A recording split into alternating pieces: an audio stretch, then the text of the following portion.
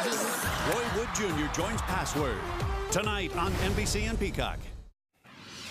Well, Studio Skydance now has a new parent company. It seems Paramount Global has agreed to merge with Skydance Media, opening a brand new chapter for the Hollywood studio. And guess what? The deal was approved by a special committee of Paramount board members. Skydance does share that this will now be controlled by Paramount. Now, this move comes after a nearly 4-decade run by the Redstone family as power players in the media industry. It's so interesting, and it seems that 4th of July weekend is always a big weekend for Hollywood, and well, this year was no surprise. There were 2 family movies from different studios that were competing with each other that, you know, hopefully we're wishing to be #1. I think they all want to be #1, right? So that's very exciting. And over the weekend, Brad Pitt was spotted in costume shooting his new movie. Brianna loves this guy, apparently. She loves him, yeah. Oh my goodness. Devin has more in details in today's entertainment report. Now, the 4th of July weekend was a big boost for this movie. Gru, I need a word with you. Your family's lives are at stake. What? Maxime Nubal has escaped from prison. I'm coming for my revenge, Gru. We have to get to the safe house. It has a vending machine! I love this place! Look up!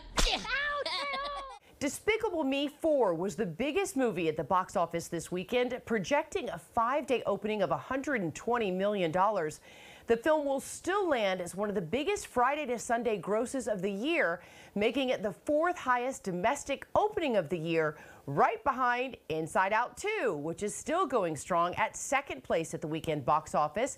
The Disney release passed the $500 million mark on the 4th. And A24's horror film Maxine opened at the box office also this weekend, earning a humble $7 million. This film is the 3rd installment in director Ty West's trilogy starring Mia Goth. This series has gained a cult following, and positive reviews have helped boost its numbers at the box office. It's been a year since Brad Pitt was spotted at the British Grand Prix, not as a spectator, but as the star of a then untitled film about Formula One racing.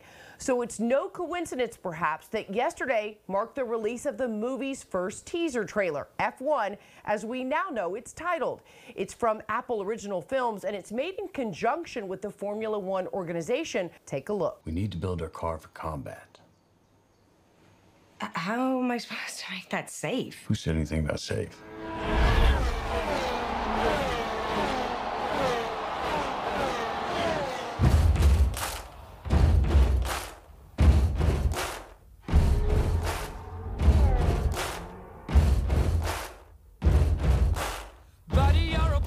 A big noise playing in the street, gonna be a big man someday. You got mud on your face, you big disgrace. According to producer Jerry Bruckheimer, Brad Pitt and co-star Damson Idris trained for 3 months behind the wheel of Formula 3 and Formula 2 cars. F1 has yet to complete filming and has been rumored to be one of the most expensive films ever made. It's set to be released sometime next year. That is your entertainment report here in Hollywood. I'm Dana Devin. Looks like a lot of fun stuff coming out. How are you feeling about the Brad Pitt movie? You know what? I am a big fan of Brad Pitt. He's not my #1 actor. He's probably my top 5 for sure. But I'm really interested to see this movie, especially because I'm a big fan of race car driving. Yeah? Wow. Yeah. I didn't know that. Yeah. My That's grandpa cool. is a big fan, and I would watch it with him sometimes. Oh my goodness. Oh, that's fun. Yeah, that's really cool. What y'all think about the movies? Inside Out 2. I need to see Inside Out 1 because I'm hearing a lot of good things about Inside Out 2. Yeah, it was good. But I hear that, you know, you need to probably see 1 to kind of get to. Yeah, they go together. You have to watch the first one to see the second one. Yeah, and I haven't seen any of the Despicable Me movies, so. I've seen the first Me too. 2, I think, but then the third and this one just kind of just. Yeah, me too. That's it, guys. Come on. I was super close to watching Inside Out 2, I think like Monday, and then I fell asleep. I was like, I'm going to go to the movies, I'm going to make this time, and I fell asleep. So then I said the next day, and I just keep pushing it back. But I will watch it. Yeah. And then I'll let you know. And you watch it, you let me know.